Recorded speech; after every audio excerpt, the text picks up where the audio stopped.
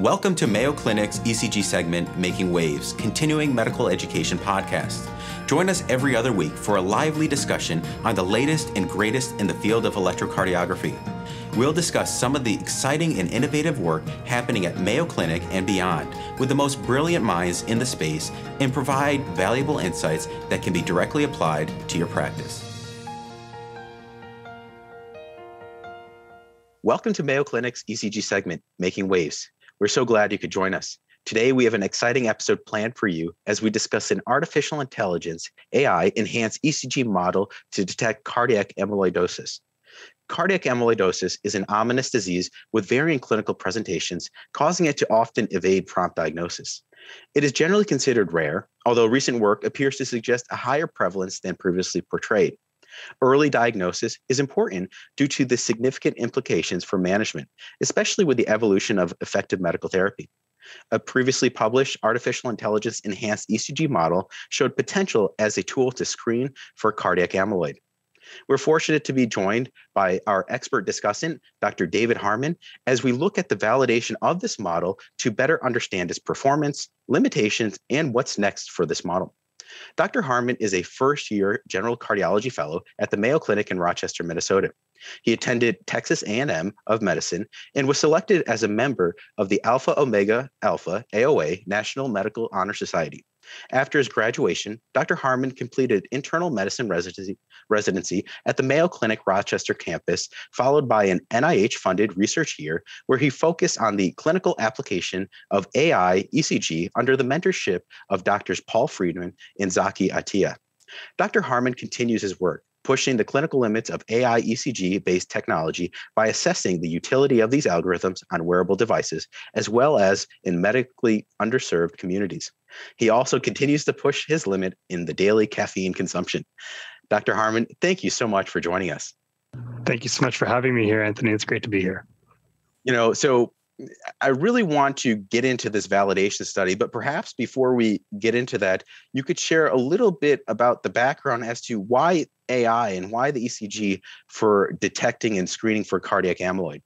Sure. So absolutely. So as you definitely mentioned, amyloid can have variable presentations. Not everybody presents with the same symptoms. Sometimes symptoms are very vague. And I was looking at a few studies just earlier today, and the diagnosis for amyloidosis patients, about 1/3 of patients with their initial symptomatic presentation will not receive a diagnosis for upwards of a year. And another third of those won't receive a diagnosis within the first 6 months. Many of these patients will visit upwards of 4 specialists before actually coming up with this clinical diagnosis. So frequently, this diagnosis is either missed or underdiagnosed, and sometimes you have to have a referral to a major center that can perform the correct testing for this disease entity. Now, while you've had a lot of improvement recently in the diagnosis of amyloid and imaging for amyloid, there still are clinical cues that go missed just because it's such an elusive disease. The symptoms are very mild, minor, and vague during the frequent early presentations. So we've believed that using an AI-enabled algorithm on the electrocardiogram, that this could trigger earlier screening, particularly when somebody who's less familiar with this disease entity. So what I'm hearing is that, as we've mentioned, is this amyloid is really evading our detection and from our physicians, and it's kind of going from doctor to doctor and eventually hits maybe the 4th or 5th doctor, and then finally it's caught up. But at that point, it's probably a few years into the disease. And so potentially having a model like this could capture it early and maybe clue in physicians that are less familiar with this. Exactly. Now, to the work, and this has been, really exciting work, and I've heard you present it and want the audience to learn more about it. But what are some of the most surprising results of this validation study your team has done? Sure. So as you mentioned, this is a validation study. So the original AI algorithm for amyloid has been published by Dr. Grogan and her team in the Mayo Clinic Proceedings. And it showed that our AI-enabled ECG could accurately detect amyloidosis, even had a positive predictive value of 86% in the original study.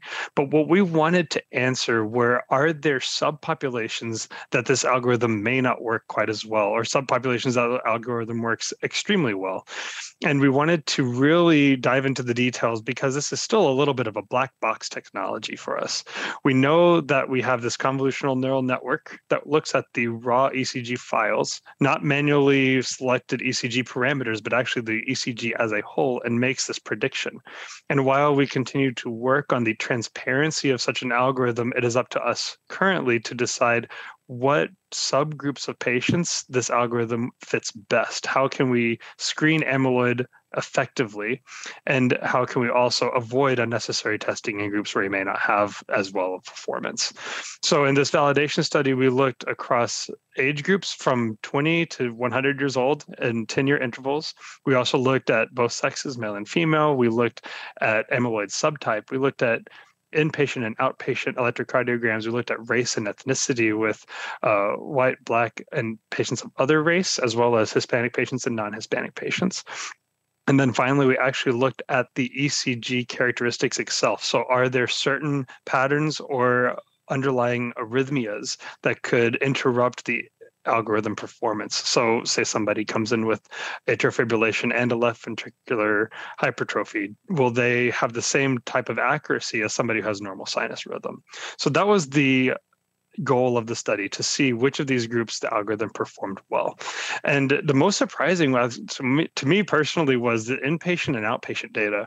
In the earlier study, we looked a little bit at our AI-ECG algorithm for heart failure and saw that when a patient was in the hospital, the ECG might have some variability in performance. And this is likely due to external factors. You know, somebody walks into an outpatient ECG lab, they're typically well enough to walk in or be wheeled in by family on a wheelchair, but they don't have an endotracheal tube down their throat. They don't have inotropic medications that are supporting their heart or circulatory system. So they have a lot less impacting factors in the outpatient setting typically compared to inpatient. But our algorithm actually showed pretty high performance in both groups, and there wasn't very much difference. So that was a big surprise. The other big surprise that we saw with the ECG characteristics were the patients that presented with low voltage. And in our study, it's not to be misinterpreted, but the area under the curve was quite high at 0.9 or above there. I'm trying to remember the exact number off the top of my head. But the algorithm performed almost best in this low voltage group.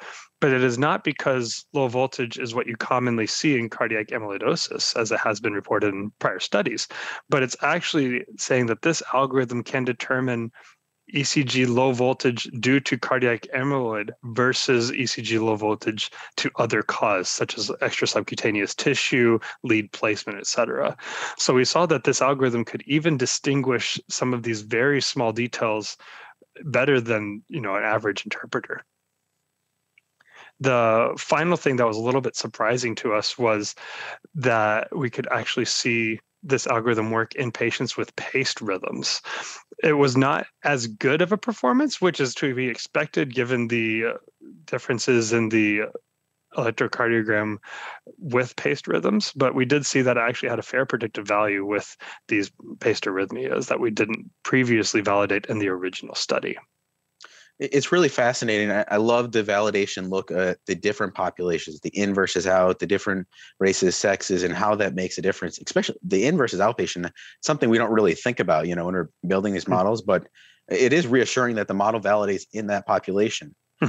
And the low voltage, I mean, it speaks to the specificity potentially of the model to be able to clue in to the unique characteristics of what amyloid and what those features are showing.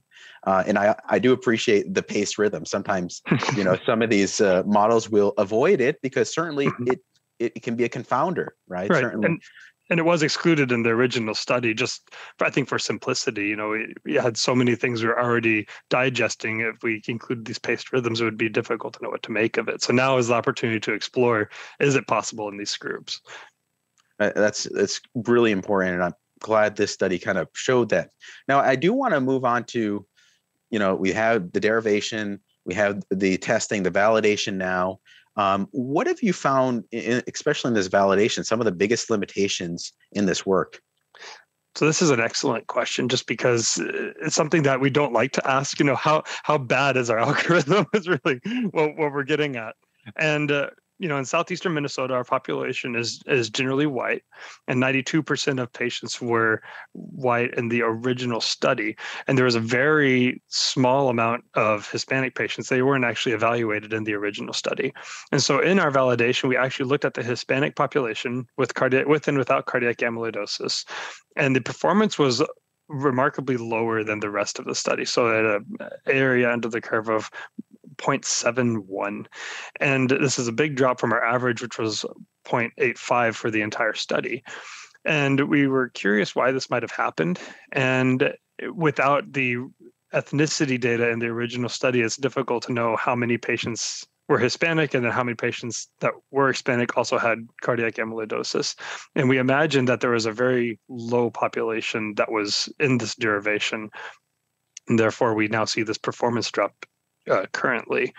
The other big limitation that we saw was that there were potentially a selection bias with our control group, because our control patients all had an ECG and all had a transthoracic echocardiogram. And we wanted to make sure that we were excluding patients who had either diagnostic criteria for cardiac amyloid on echocardiogram or signs of infiltrative cardiomyopathy, which could be undiagnosed amyloidosis. But patients who are getting both an ECG and a TTE typically are not quite as healthy as your patients without either of those or with just an ECG alone. So it's not quite a real world validation just yet. And I think that's one of our next steps, is to look into this even less selected group. What is somebody's probability of amyloid who's just come off the street? Are they going to have a false positive, false negative? We don't know that data quite yet. And so I think that's our next big exploration point. And it is really important. I know you mentioned some of the limitations, and sometimes we feel we shouldn't admit it, but these are how the field advances, and your admittance of those limitations only help us to see where it works. And that's going to help us get the buy-in of other providers to use this in the right setting. Now, I know, the ECG, the echo, but you're building the algorithm, you're validating it. This is important because yes, we want to make sure we get it before the fourth doctor, right? And hopefully the first doctor before they get an echo, but it makes sense. And so maybe, I know you've already alluded to that, but where do you see next steps for this algorithm? So I think first and foremost, we want a very ethnically diverse validation study with this algorithm, because we want to see if there's further limits that we haven't identified, especially with what we saw in the Hispanic population.